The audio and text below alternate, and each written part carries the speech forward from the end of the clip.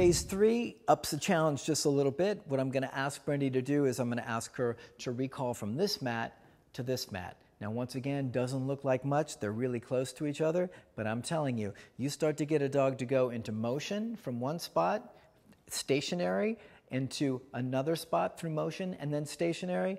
It's the big enchilada. This is the whole thing. This is how you get dogs to move from all around your house, from spot to spot to spot, or recall to you, any other stuff like that. So let's take a look. Let's see if I can get her.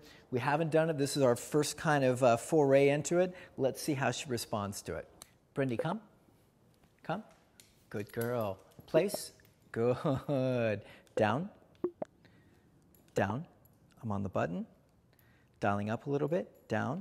Good girl. She wanted to get herself a little bit comfortable, so I stayed on the button, right? I said, Brendy, come. Pressed the button, held, gave her a little bit of information with my body language, moved her off there. She got to hear, I said place. She jumped on, and then I said down. And if I would have been right on the money, I would have actually hit the button when I said place over here, but I was a little bit behind the 8 ball on it and didn't quite get on the button. But we'll do a few more, and we'll see how we do. Brendy, come. Come. Good girl. Place. Good. Sit.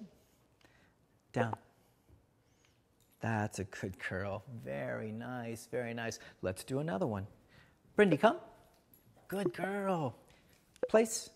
Good. Sit. Down. There we go. Very nice. For the most part, what I'm looking to do is I'm looking to use pressure every time I'm asking her to do a command. So whether it's sit, down, recall, or place, she's feeling that pressure momentarily, and then once she commits to whatever it is, that pressure goes away. So a couple more reps, and we're going to wrap up because this is looking pretty darn good. And she's getting sleepy.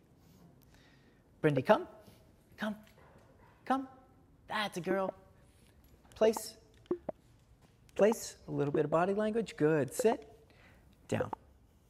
Dialing up a little bit. Down. Good. And that's back to 9. So from 6 to 9. Very, very nice. So I'd say that that's a nice little beginning jaunt to show you guys how we move dogs from basically sit, down, place, and then using all of those together to get the dog to start moving from one spot to the other. Now, as we continue through the DVD, you're going to see me start to use a long line, start to be further distances, start to ask more of the dog, and start to see the dog do more of the work on its own, which will be really the beginning of kind of the big stuff where the dog is actually doing recalls and sit and down without a lot of help.